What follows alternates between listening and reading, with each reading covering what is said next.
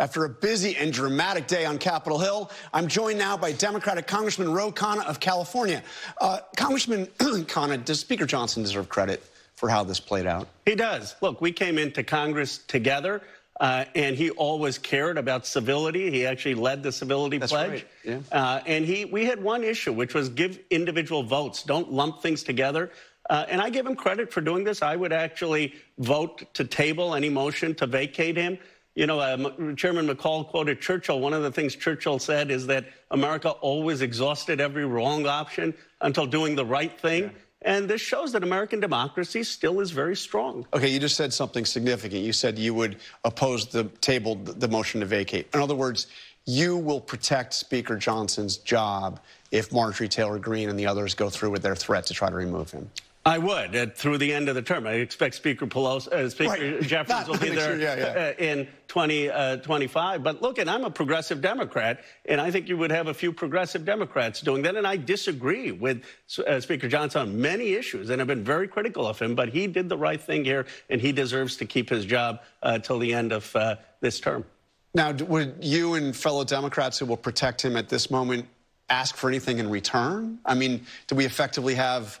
You heard me ask Congressman McCall, a coalition government in the House? I'll leave the negotiations to Speaker Jeffries, but I don't think everything in politics needs to be transactional. I think here you have Speaker Johnson, who not only put this up for a vote, but he also separated the bills, which I thought was courageous. He let people vote their conscience on Taiwan, on the offensive aid to Israel, on Ukraine, and I give him credit for that. Now, you were one of the 37 who voted against the funding for Israel. Tell me more. Tell me why. I mean, why? And was that a high number or a low number in your view?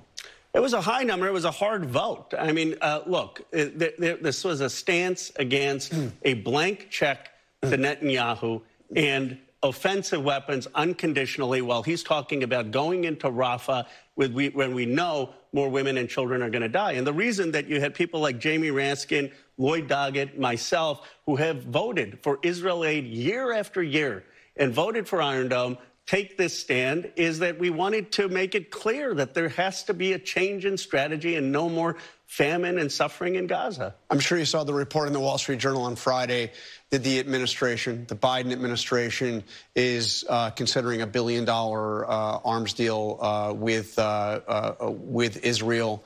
Are you concerned about how Biden is handling this?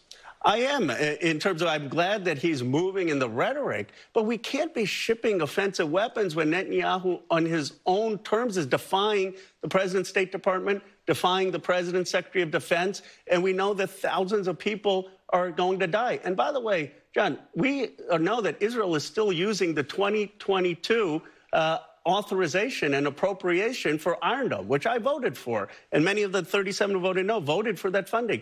The money yesterday is not going to be used for another 2.5 years. So why are we giving this unconditionally to Netanyahu when the entire world is saying that there's famine there, that we need a new strategy, that we need release of the hostages and peace? So have you given this message to the White House? They know. They've heard from many of us. But it's not just progressive Democrats. I mean, and we need an architecture for peace in the Middle East. I mean, look, Iran's attacks were totally unjustified. I voted to condemn them. But the reality is, until we have a security cooperation effort, a diplomatic architecture in the Middle East with Iran, with Saudi Arabia, with Israel, you're never going to get peace. And we're not going to be able to do what Lindsey Graham wants, which is blow Iran off the map. So what is the alternative? How are we going to get diplomacy and peace? That's where President Biden should be leading, as President Obama did. I mean, given the Iran attempted attack on Israel, I mean, it was, for the most part, unsuccessful. But, I mean, how do you not support Israel in terms of defense aid at a time when the Iranians, you know, have done something they have never done before, which is try to directly attack the Israelis directly from Iran to Israel? You absolutely do. And I supported Iron Dome funding. We would have voted for a We tried. Dan Kildee introduced an amendment saying, let's just make this about Iron Dome and David's sling in Arrow 3. That amendment wasn't ruled in order.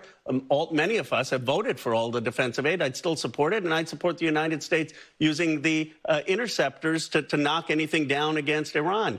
But what we need is to figure out how we de-escalate, not give them offensive weapons, to now go into Hezbollah to expand the war. And by the way, John, look, I'm for the labor tradition from Ben-Gurion to Golda Meir to Rabin to Perez to Barak.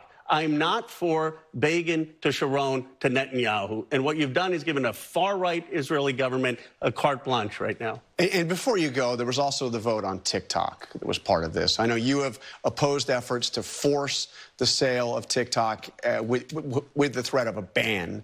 But now it looks like if TikTok is not sold within a year, this bill becomes a law that ByteDance has to either, if it doesn't sell, it's banned in the United States.